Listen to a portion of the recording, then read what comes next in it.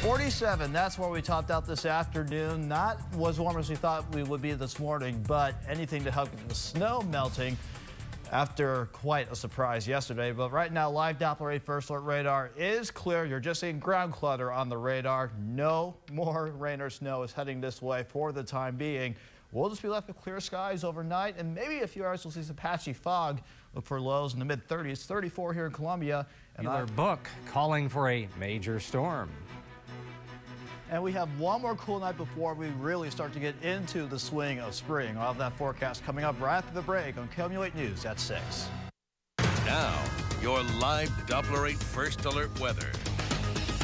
Welcome back, one and all. It is 6:11, and we have another look over the Lake of the Ozarks in HD. The sun, glad to see it stay up longer this time. We get to see it glisten off of the lakes as we speak. But right now, heading back inside, it's nice to see a dry skin of live Doppler 8 first alert radar. You're just picking up ground clutter around Kansas City and around the St. Louis radar. That is not rain. We are done with that for at least the next 48 to 72 hours. We did have some rain earlier this morning as that low pressure system continued to scoot off towards the east. But as it does so, it pushes not only the moisture out, but all the clouds too. And we were left basking in plenty of sunshine. That definitely allowed us to warm us up and melt off quite a bit of snow, or at least get us going towards melting off quite a bit of snow. 45 is our temperature in St. Louis, 57 up in Kirksville, 50 at our capital, 52 in West Plains, 54 down to the southwest in Joplin, right in the Four Corners area.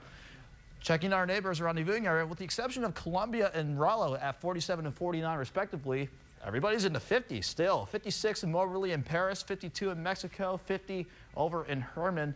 And here in Columbia, we are sitting at 47. We actually went back to our high temperature this afternoon with plenty of sunshine and a low humidity at 50% with winds light out of the west-southwest at 9 miles per hour. A quick check on our almanac to see where we topped out today. Again, we topped out at 47 after starting off at 33 early this morning. We were on average with our low, but below average with our high. And early this morning, as the rain moved on out, we did manage to pick up just a touch of rain at the rain bucket at the airport. A wider view of things shows the satellite radar composite painting that low pressure system now heading off to the north and to the east, where those folks don't need any more rain or snow.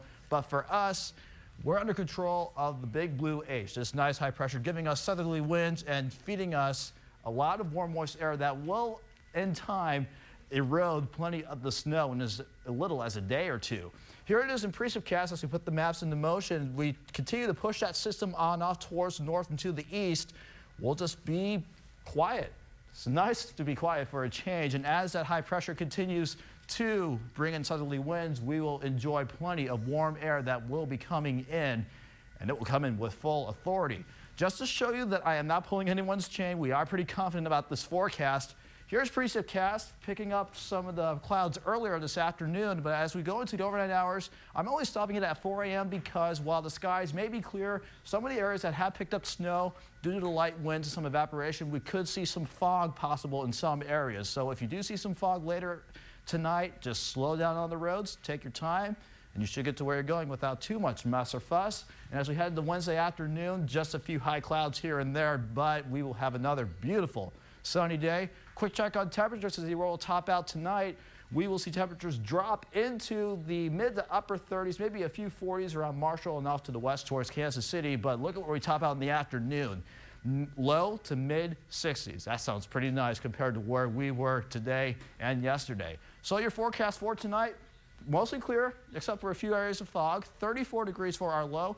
Looking ahead toward tomorrow, 65 with plenty of sunshine. But looking ahead towards the next 5 days, we are seeing a wonderful St. Patrick's Day for you. Mostly sunny at 73. A few thunderstorms on Friday, but we will be quiet and warm for the weekend with our next chance for thunderstorms coming in on Tuesday.